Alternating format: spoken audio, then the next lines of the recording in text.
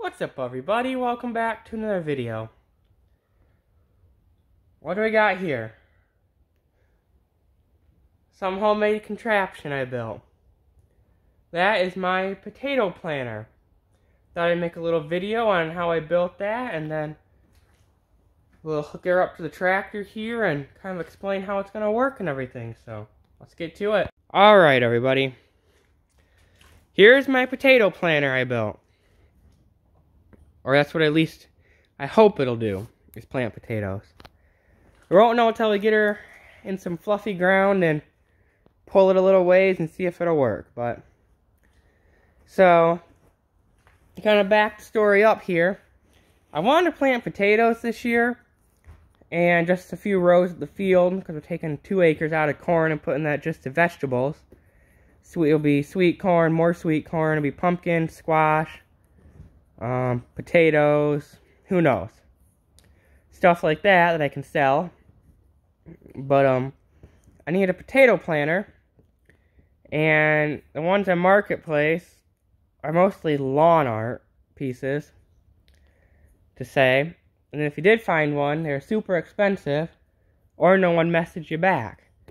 We asked all around here in the neighborhood and a few guys we know, and they give us a few leads, but nothing really to say. So I think most of them got scrapped out years ago, or just got used until they were absolute junk. So I decided I could make one. So this is what I came up with. This right here is like a 3-point boom thingy.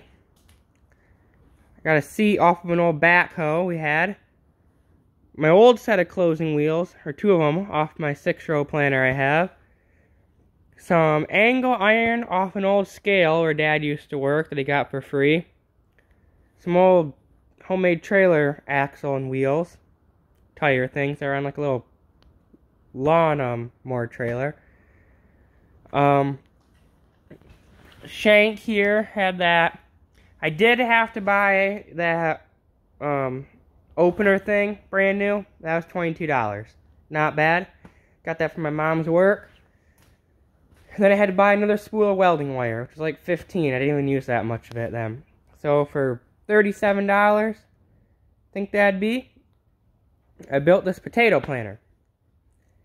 So, welded it all up, and it should work. So hook that to the Ferguson here, and I'm going to have to figure out my depth here, so we're going to have it on a 3-point and use the top link to kind of set our opener there. We don't want to plant them too deep. That's the thing, and I'm not real sure that idea there will close the furrow.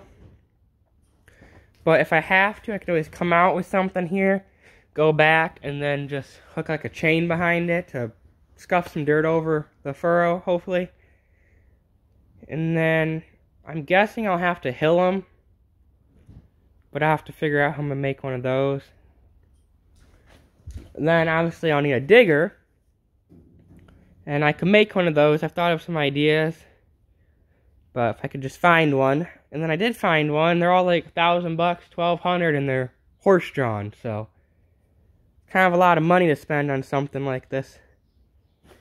So that's why I built my own here out of stuff we had. So yeah, I'm just worried about it closing the furrow, and then making sure I don't plant them too deep where they're not going to come up forever. So we shall see.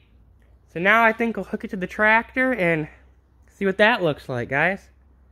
Alright, everybody, I got it hooked to the tractor here. Brock's sitting on her. As you can see, the ripper or furrow opener is right there.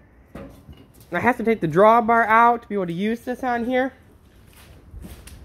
So I'll just have to figure out our depth when we get in the field, and we're near a 3-point arm. I might have to put a longer one on it to tip it back more. But that can be figured out when we get to the field.